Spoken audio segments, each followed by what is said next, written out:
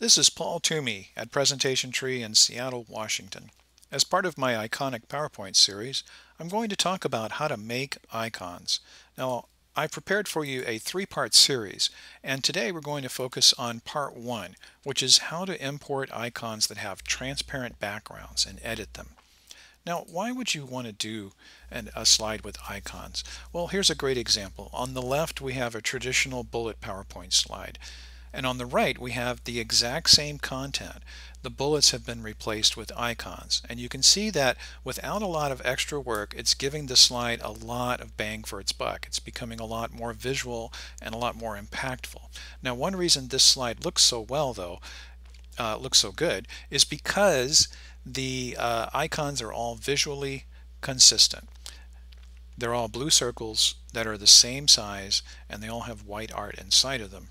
Now, when you get icons from various sources like the internet, they're going to be different sizes and colors. And resizing icons is not that hard to do using the tools in PowerPoint, but the issue lies with color. For example, let's see if we can take this icon and match the pink icon that's below it. So there is a color tool that we can get simply by double clicking the icon, and it pulls up a ribbon, and you'll see the color tool right here. If I click it, it's telling me that I can change it to any of these colors, but there is no pink option in this list. Now, I can tell you from more past experience, if you pick the more variations menu, you're really going to be going down a rabbit hole. It's very tricky to make these colors match. Let's try matching the pink chart to the blue of the patient. There's no blue in this list. So you can see that color matching using this tool, this rudimentary tool that's in PowerPoint, doesn't work too well. So that's why I created this technique, which allows you to make the icons look very uniform and consistent, which is what gives the slide and the presentation the professional polish that you need. So let's talk about how to do that. So the first step would be to draw a shape. It doesn't have to be a circle. It could be, for example, this shape here, which is a square with rounded corners. Now notice that I'm kind of eyeballing to try to get all the sides exactly the same. So here's a bonus tip for you. If you hold the Shift key down while you're drawing a shape, you get a perfect shape. So in this case, the sides and the corners are all the same. Now this tip works for drawing circles. Notice that if I don't hold the Shift key down, I'm getting an oval. And in fact, this is called the oval tool. If I press the Shift key down, it snaps into a circle. I'm toggling the Shift key down to demonstrate. So Shift equals perfection in PowerPoint. Now I'm going to color my shape, and I'm going to remove the outline, and I'm ready to insert some art. So where do you get icons from? Well, Google Images is a great source. The trick is to type in the word icon and then type in whatever the icon you desire is, and then type in PNG. PNG stands for Portable Network Graphic. That's a format of graphics. You may have heard of JPEGs or TIFFs. This is just another format. And for our purposes, what this means is that often, not always, but often, the graphic will have a transparent background.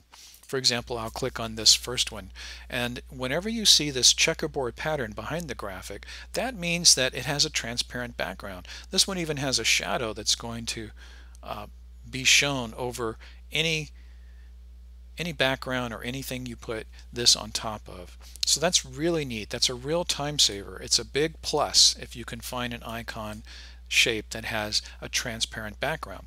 Now, notice that most of the art that we see here that's offered to us is three-dimensional, and what we want is a flat image. It doesn't have to be all one color, but it needs to be flat. We don't want the modeled three-dimensional images. So the first one that we have here is this one. And now I need to talk for a moment about the legality of grabbing icons off Google Images. It's kind of a gray area, What you really should do is be aware that some icons are being sold for money. They'll probably have a watermark on them. Don't use those. That's unless you buy them, in which case you'll buy them and the watermark won't be there. Um, this one doesn't have a watermark, but I'm still going to investigate just a little bit to make sure that it's okay for me to use. And yeah, look at this. Commercial usage is allowed. So I'm good to go. They're even giving me different sizes uh, that I could download. But there's really no need to do that. I'm simply going to go back to the image and right click and choose copy image. And that puts it in my clipboard. And now I'm going to go back to the PowerPoint slide and I'm going to paste it in. Again, I'm right clicking and I'm choosing a paste option. Now notice there's three paste options. I'm not going to go into what they are, but if you pick the one that you would intuitively want to choose, which is the picture, you're going to get a black square. And that's it tends to happen when you're inserting PNGs into your slide. But fortunately we have other options that work for us. So I'm pasting the image in and I'm going to resize it so that it fits inside the icon, or the shape rather. And now here's another neat trick. If you double click, again you get the Picture Tools Format ribbon, and you can go to Corrections, and at the bottom of Corrections you can choose Picture Corrections Options, and that brings up a window that has a great tool in it. An easier way to get it in most versions of PowerPoint is to right click and choose Format Picture at the bottom again. A lot of useful tools seem to be at the bottom of the menus in PowerPoint, and that pulls up the Format Picture palette.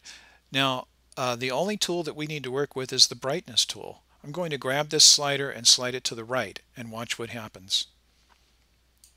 100% brightness turned this flat image into, which was black, into a white shape. I'll close out and there we go. There's our icon. Now the next thing you want to do is group your icon, and the reason you want to do that is because if you resize it without grouping it, you're going to get something that looks like this. So we'll group it and I'll resize it, and I'm holding the shift key down as I resize, which allows me to maintain the proportionality between the sides of the shape so that it stays in its perfect shape. And there we go, we've got our icon. I'm going to show you one more tip.